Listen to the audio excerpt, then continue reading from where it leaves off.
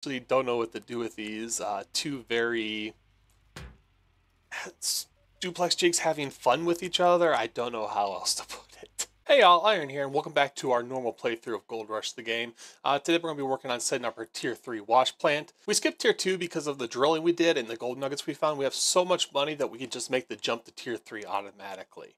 So what we're going to do is actually go through what the setup looks like first, and then show you how I did it in game. So on the right hand side here, you can see there's a diagram showing everything we're going to set up using the letters A, B, C, D, and E, and F.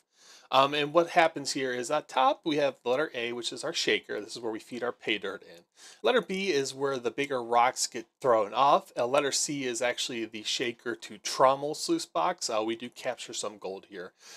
D is the trommel itself, so rocks and dirt going through here will get sprayed with more water and shoved down into E, which is the trommel to duplex jig sluice boxes. Once again, gold can be trapped here. As the pay dirt goes into the duplex jig, it gets filtered through into some buckets. At the end of these duplex jigs, we actually add hog pan pumps so we can get that last bit of gold before everything flushes out. So let's hop on in and get going then. So the first thing we need to do is actually get into the machine shop and start buying and renting everything we'll need. So first on up, we'll grab the big excavator here. We're actually just going to rent this. Costs a lot of money, so it's easier just to rent it at this point. And then we're going to grab the shaker to rock sluice box. So this is where the bigger rocks will just kind of shake off and go to the ground, since we're not going to do anything with those. So we'll buy that, and then we'll actually grab some trommel to duplex jigs sluice boxes as well. We'll be using 2 of those. And once again, I'm just going to buy these better. They're so cheap, it's easier just to buy them at this point. All right, next up I need to get my shaker to trommel sluice box. Just only need 1 of these. Once again, cheap. So we just purchase it. Here's the trommel that we'll be using. I'm going to go ahead and actually purchase this one. That way if anything breaks or anything like that, I can make the repairs, and it's not for a rental, it's for my own item that I own. Next up is the conveyor belt hopper and the conveyor belt itself. These are great for loading into the wash plants.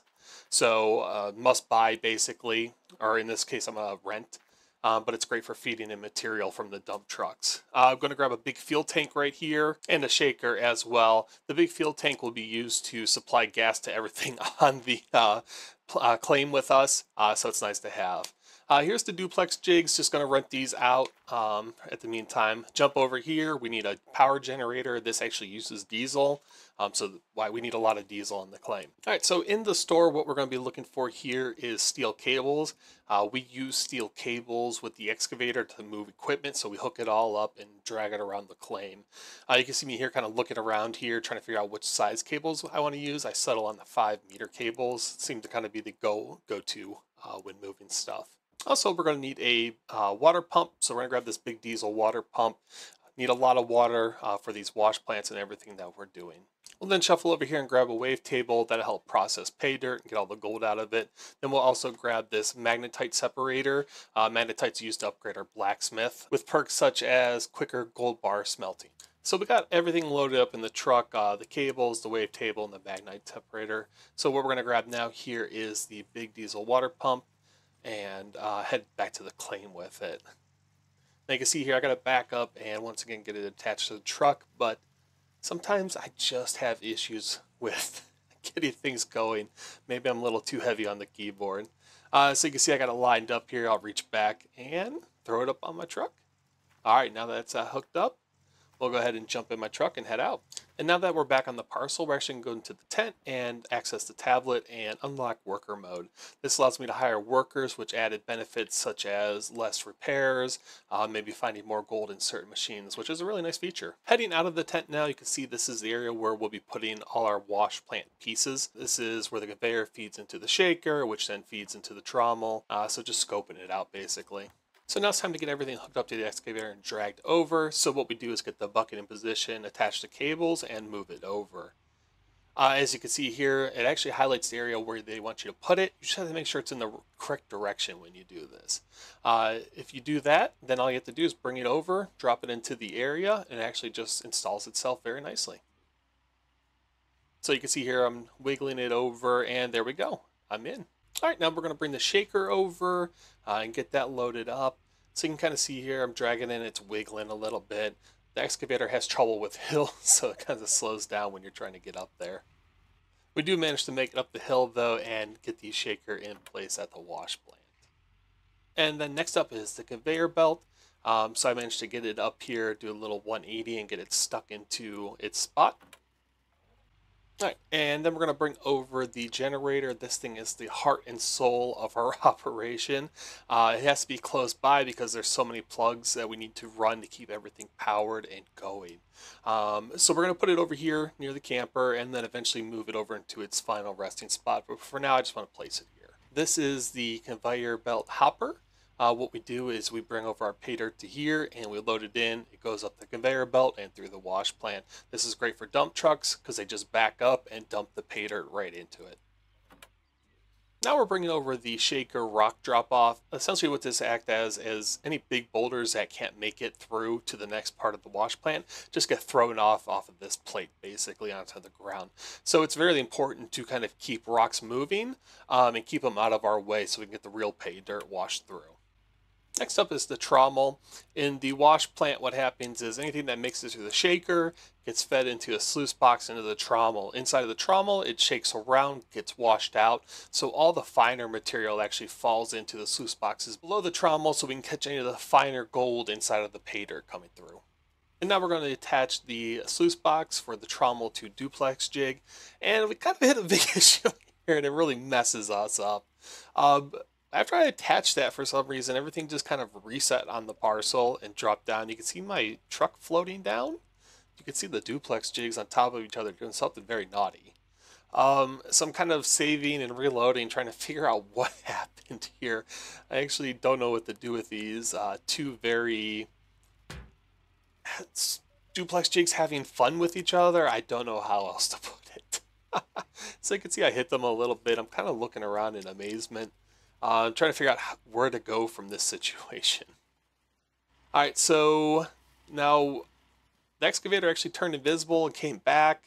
And then I tried to get one of these sluice boxes attached with cables to my excavator, but they actually got melded together somehow as if I just used some super hot weld and made them fuse together. So it's kind of a little chaotic at this point, but I'm pushing through. So you can see here I'm grabbing this sluice box and I'm going to go drop it off with hopefully without much issue, such as teleporting to a different realm in this world. Alright, so I'm trying to aim it and just praying at this point. And there we go, it's in and good to go, so we're not freaking out now. Now I don't know what to do with these duplex jigs since they're stuck together. I've tried everything to loosen them. So what I opted to do was just attach a cable to them and bring them over and shake them around a little bit and hope that they manage to catch on at least one of the areas they're supposed to be in. This actually leads to trouble in a quick second that you're going to see.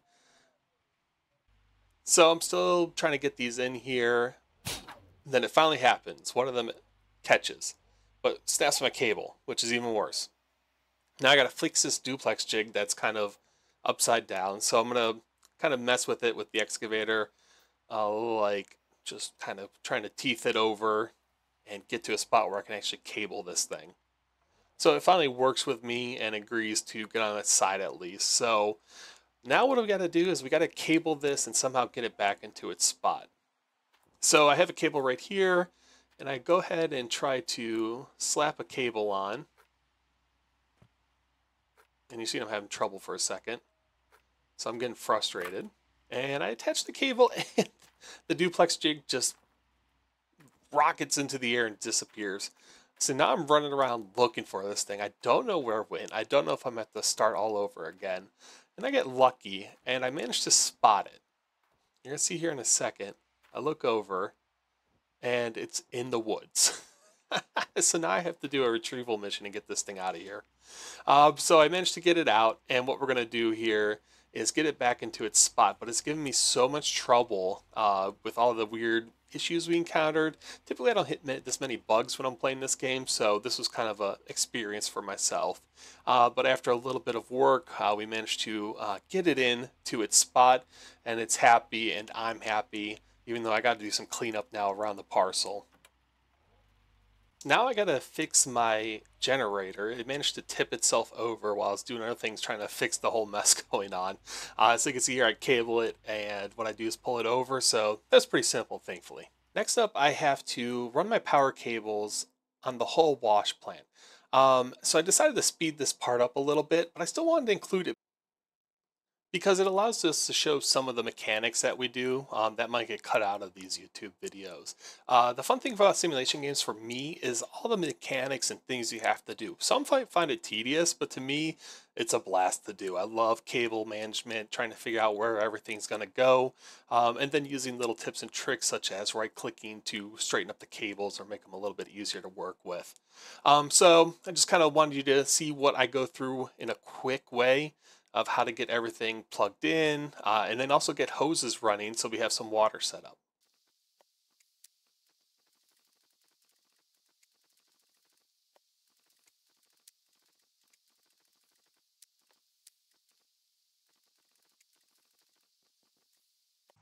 Now that that is completed, we're going to set up the hog pan pumps off of the duplex jigs. So what I do is I actually grab the hog pan pump that we're using in the first episode when we were just using some shovels to get our gold. We're going to set it up under this duplex jig to catch the gold from there. Then I run off to the store, I buy another one that's going to run off of the other duplex jig. This is going to catch the last amount of gold that's coming through on the pay dirt. That way we're really squeezing as much profits out as we can. We put buckets underneath these duplex jigs because what the duplex jigs is actually catch finer gold in ball bearings and empties it in these buckets. Last thing we need to do is set up our final wash area. So we have our table set up, our separator, and now we got a mat cleaner as well. So we get that set up for later when we're actually cleaning out the pay dirt. So we're going to wrap up by taking a quick tour around the wash plant, showing off everything that we set up. If you enjoyed this video, please like, comment, and subscribe. Everything kind of helps boost these videos for me. I love making content for this game, so any little bit helps to kind of get my videos out there. So thank you again for watching, and please have an amazing day.